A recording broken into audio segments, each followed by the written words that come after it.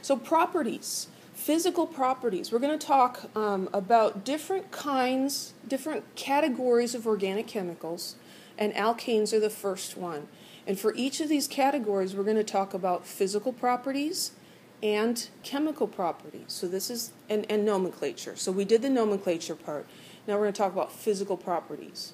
So some of the physical properties that we're interested in are solubility, and another one is density. Solubility is, what does this dissolve in? What is it soluble in? So the alkanes, if you remember polar and nonpolar molecules, the alkanes like, oh darn it.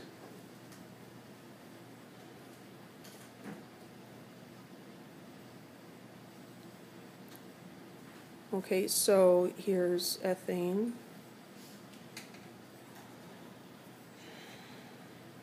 Zoom recording, okay. So here I'm drawing very messy ethane. Does that look like it would be polar or nonpolar? Do you remember polarity of molecules? Do you remember learning about polarity molecules? Okay, there we've got something. Okay, a polar molecule is one that has a more positive end and a more negative end. And usually when you look at the structure, it's lopsided. It's not real symmetrical. This is very symmetrical, isn't it? There's two carbons and they're surrounded with hydrogens, and you can see that there's not one end that's different than the other. All of the alkanes are nonpolar. Carbon and hydrogen's electronegativity difference is not that great, and these molecules are so symmetrical that they are nonpolar.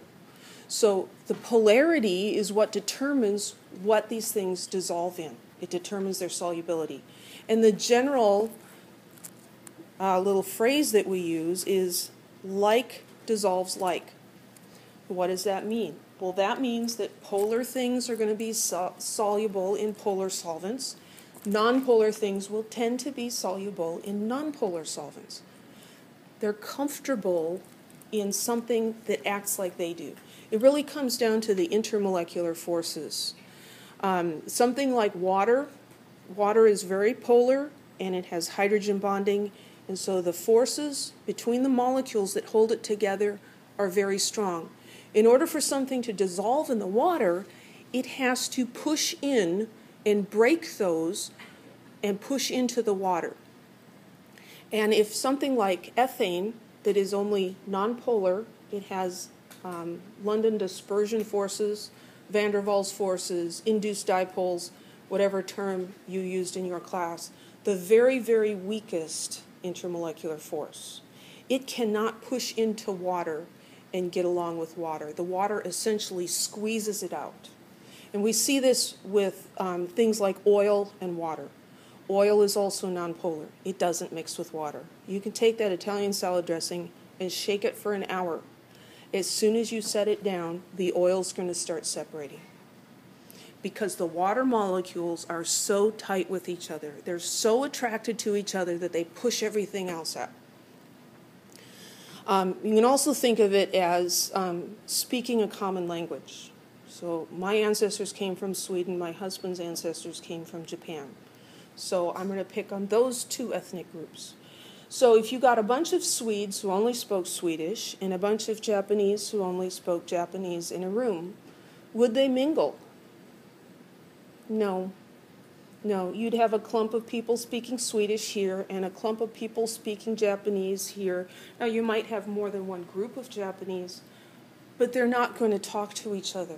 They don't understand each other. So if that helps you to remember, the solvent and the solute need to be able to talk to each other. They need to be like each other. So alkanes and cycloalkanes are nonpolar. That means that they will be soluble in nonpolar solvents. Hexane is a great nonpolar solvent. It is an alkane. They will be insoluble in polar solvents, such as water or alcohol. And so one of the things that alkanes are used for, one example is that protective wax coating that they put on fruit. now living in Reedley. We've got these fruit packing houses all over the place, and some of them put a wax coating on the fruit. It's not just to make it look shiny and pretty. It also helps to protect the fruit. But it repels water from the outside, and it also retains water on the inside so the fruit won't dry out as much. So that's a little about solubility of alkanes. Density. Alkanes are less dense than water. So that's not very good formatting. The densities of alkanes and cycloalkanes are approximately 0.6 to 0.8 grams per milliliter, and water is about 1 gram per milliliter. So if you have these two things together, the alkanes are going to float on the water.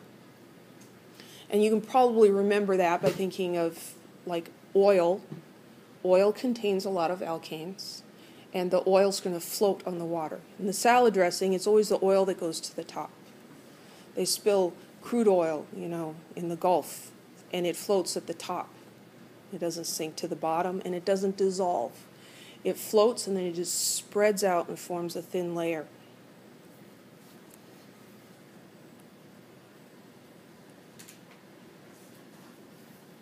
Boiling points. Boiling points are interesting. Ooh, moved the stool, made a lot of noise. The boiling points are going to increase with the size of the chain. So let's look at this green line. Well, we can look at the green line, and we can look at the purple line. Let's look at the purple line. Purple line, unbranched alkanes. So here's 4 carbons, that would be butane, 5 carbons, pentane, hexane, heptane, octane, nonane, decane. Their boiling points increase as their size increases, and it's almost a straight line. It's really nice. We love to see trends like that. Why do the larger ones have higher boiling points? So this goes back to general chemistry as well. When something goes from the liquid state to the gas state, when it boils, it has to break those intermolecular forces that are holding it together as a liquid. The only reason that liquids are liquid at all is because of the intermolecular forces, the attractions between the molecules. The stronger they are, the more energy you have to put into them to get them to break loose. More energy means higher temperature. So if they have stronger intermolecular forces, they're going to have higher boiling points. Why does a larger one have stronger intermolecular forces? Well, part of it is, you could think of it as surface area. Trends like this, if you understand the thought behind them, which, we're not making this up, we're just trying to explain it. If you can reason out why it is, then it's much easier to remember. Let's make a whiteboard.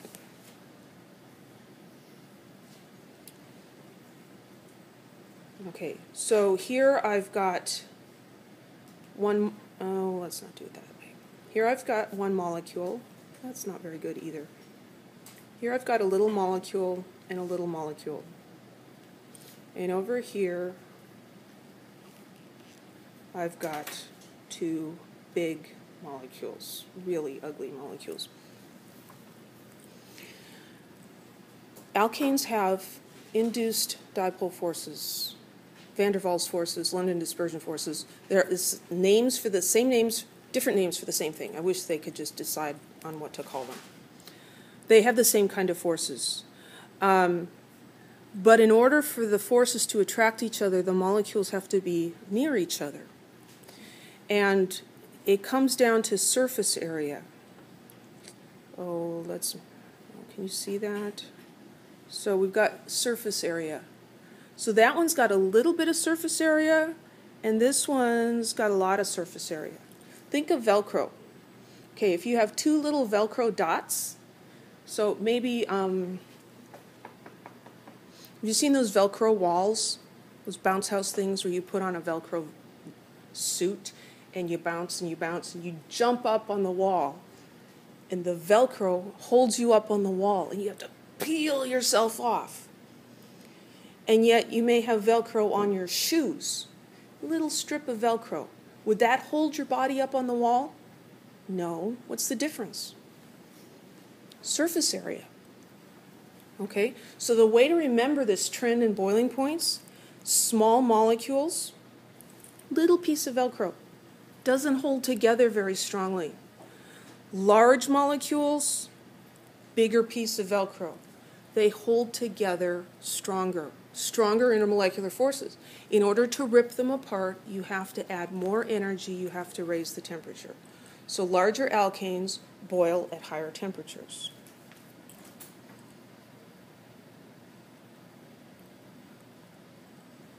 Let's see, how can I need to get back to what I was doing.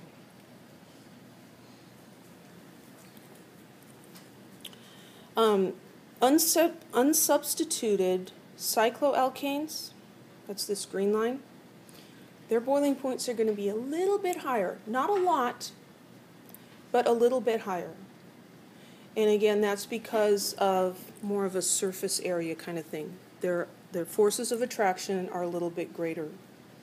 Substituted, no, we're not doing substitute, branching.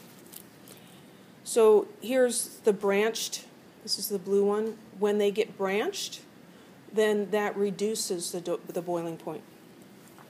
Because you think of two straight pieces, and they can get really close together and have more surface area than if one has kinks and things in it. So by branching, they have less force of attraction.